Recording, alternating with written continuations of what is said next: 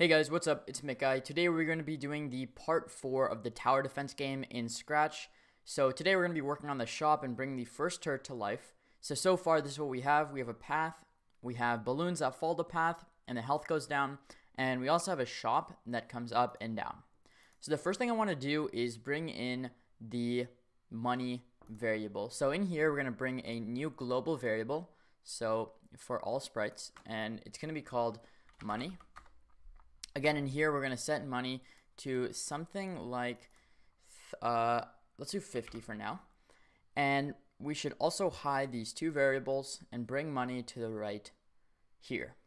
All right, awesome. The next thing we're going to do is change up some of the looks. So in the path creator, I want to make the pen size a bit smaller. So we're going to make it 35. And then the balloons, we are going to change the kind of how it looks. So first of all, we're going to make these red. And the other color was just a placeholder. So it'll be something like this.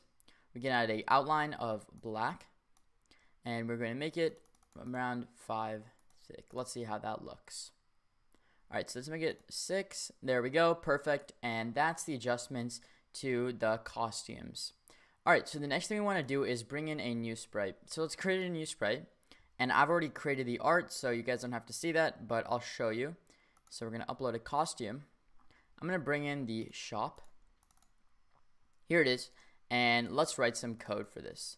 So the first thing we need to do is say when I start as clone, or actually we are not going to be using clones for this. Instead, we're going to go to here. We're going to say when flag is clicked forever, set size to 400%. And then go to an X and Y that we describe. So in this case, it's going to be negative 155, and then we're going to bring in this plus sign, and we're going to make it attached to the shop Y variable.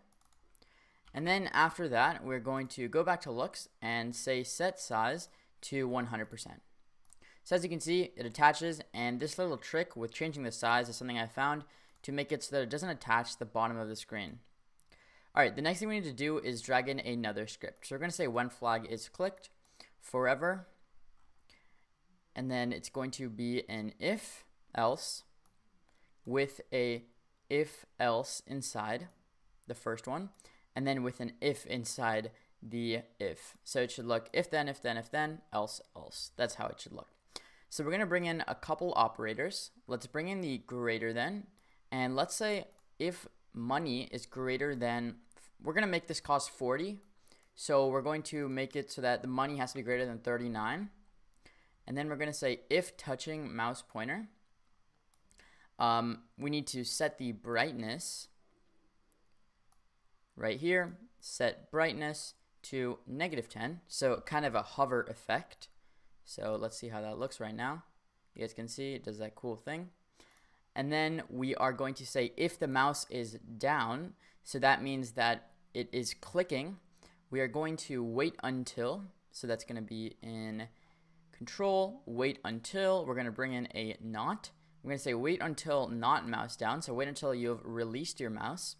And then we're going to broadcast a message. And this broadcast will be called by turret 1. And we're going to abbreviate with using T1.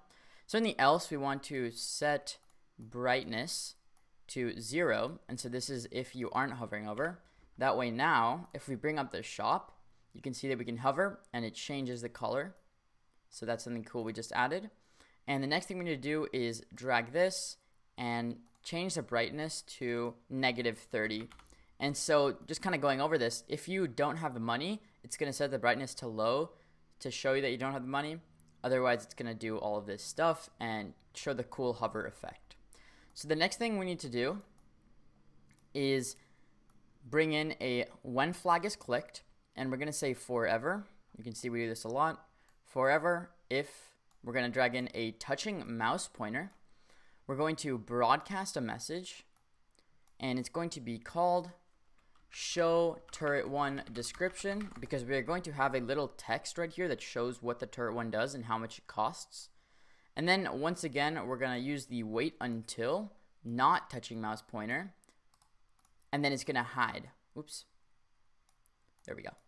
And we're going to broadcast a new message called hide turret1 description.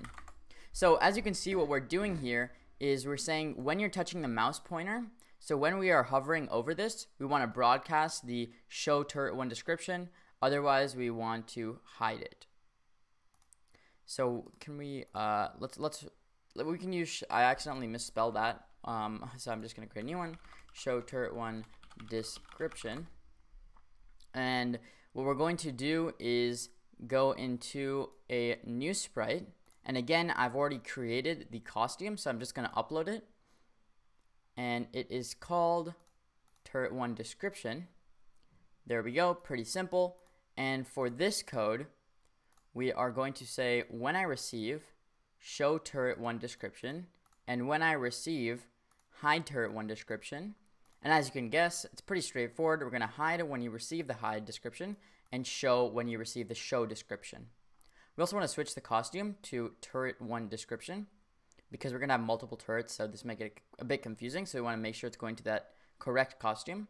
Then we're going to drag in a when flag is clicked. We're going to say hide forever, and then we want to use a similar trick, so we can drag this and bring it here.